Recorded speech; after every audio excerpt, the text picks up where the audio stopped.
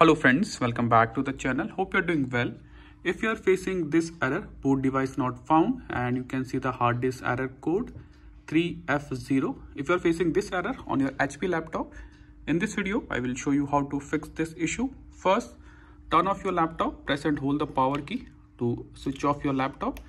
Now the first step will be you have to run hardware check.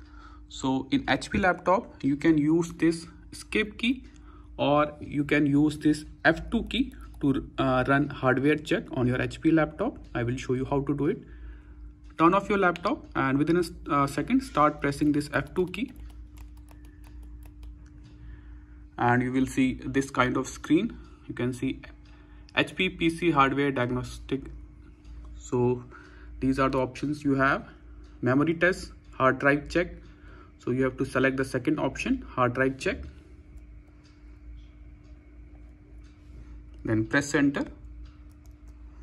Now you have two options. I will go for the first one, quick check. And you can see starting hardware check. Now wait for a few minutes. And here you can see the result. Testing device 1, smart check, pass. So that means there is no hardware issue. That means there is no problem with my hard drive in my laptop. So the next step will be you have to check your BIOS options, BIOS menu. So for this, turn off your laptop again, press and hold the power key, switch off your laptop. Now open your BIOS menu. So in HP laptop you can use this escape key, or you can use this F10 key, this F10 key to open your BIOS menu. I will show you how to open your BIOS menu with this escape key. So turn on your laptop and within a second start pressing this escape key, okay, like this. And here you will see all the options. So if you want to run the hardware scan, you can select this option, system diagnostics, F2. And if you want to open the BIOS menu in HP laptop, you can also use this F10 key to open your BIOS setup. So I will drop down the menu and I will select this option, BIOS setup, press enter, and this is the BIOS menu. Now go to this option, advanced. You can use your mouse, okay, like this. Select this option. Now click on this option, boot options.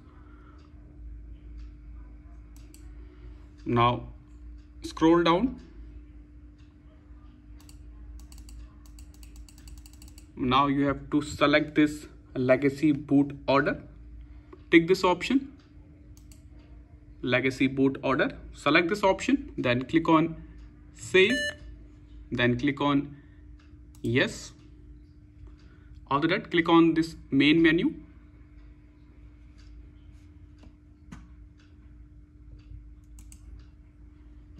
Then click on this option, the last option, save changes and exit. Click on yes. That's it. Now your system will reboot. Wait for a few seconds.